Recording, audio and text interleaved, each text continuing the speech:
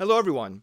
I'm Eric from Strong Medicine, and today in this ongoing series on underappreciated diseases, I'm discussing IgG4 related disease. IgG4-RD is an immune-mediated fibroinflammatory condition which results in the development of tumor-like masses and/or fibrosis of involved organs. Although the many individual manifestations of IgG4-RD have been known for a long time, the recognition of a probable shared underlying pathology didn't happen until about 20 years ago, and a broader recognition of this as a unified clinical entity has come even more recently than this. Adding to the relative lack of awareness of the disease is the confusion caused by the long list of other terms that have been used in the past for the disease or for individual manifestations. Every single term here refers to some aspect of IgG4-RD.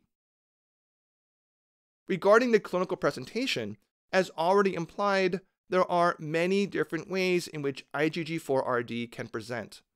The most common manifestation is autoimmune pancreatitis. Other common clinical features include sclerosing cholangitis, salivary gland enlargement, orbital pseudotumor, which can lead to proptosis, retroperitoneal fibrosis manifesting as chronic abdominal and back pain, and lymphadenopathy. Less common but still well-described manifestations include fibrosing thyroiditis, pulmonary inflammatory pseudotumor, interstitial pneumonia, pleuritis, fibrosing mediastinitis, vasculitis, tubulointerstitial nephritis, and renal failure. Despite the condition being immune-mediated, fever and other signs of systemic inflammation are rare. Weight loss can be seen, but is typically limited to those with pancreatitis. While it is possible to have only a single organ affected by IgG4-RD, which makes diagnosis particularly difficult, most patients have more than one organ affected at some point in the course of illness. Some relatively vague phenotypes of IgG4-RD have been described, in which patients tend to have clusters of affected organs. For example, one population of patients tends to have disease predominant in the pancreas, liver, and biliary system, while another has prominent disease only in the head and neck. The underlying reason for these phenotypes is suspected to be genetic in nature, but is not well understood. Regarding the pathogenesis, as stated, it's believed to be, if not autoimmune, at least immune-mediated. Some strong indirect evidence for this is the rapid clinical improvement usually seen with immunosuppressive medications. As the name implies, the IgG4 subclass of antibodies are strongly associated with the disease and are believed to be central to the pathogenesis. However, not every affected patient has elevated IgG4 antibodies, and elevation of IgG4 antibodies is not specific to this disease entity. So, there is clearly something more going on than just circulating IgG4 antibodies. It just hasn't been figured out yet.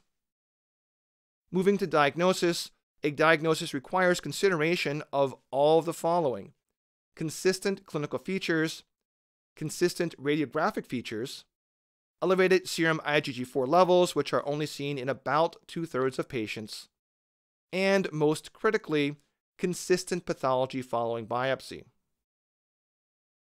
I have not personally ever heard a physician cite the diagnostic criteria for IgG4-RD, but criteria has been proposed. It consists of clinical and radiographic features as one unified category, a serum IgG4 level above 135 milligrams per deciliter, and 2 of 3 characteristic pathologic features seen on a biopsy of an affected organ. If all 3 of these criteria are present, the patient is said to have definite IgG4-RD.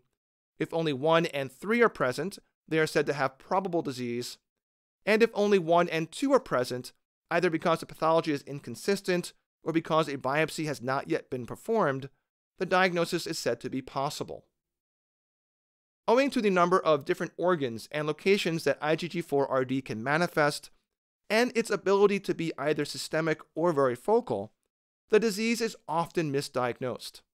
There are many other diseases that can present similarly, but some of the more common include solid tumors of almost any organ, primary sclerosing cholangitis, a variety of autoimmune diseases, including both connective tissue disease and vasculitis, a condition called Castleman disease that presents with diffuse lymphadenopathy, and sarcoidosis, particularly when there are prominent lung manifestations of the IgG4-RD.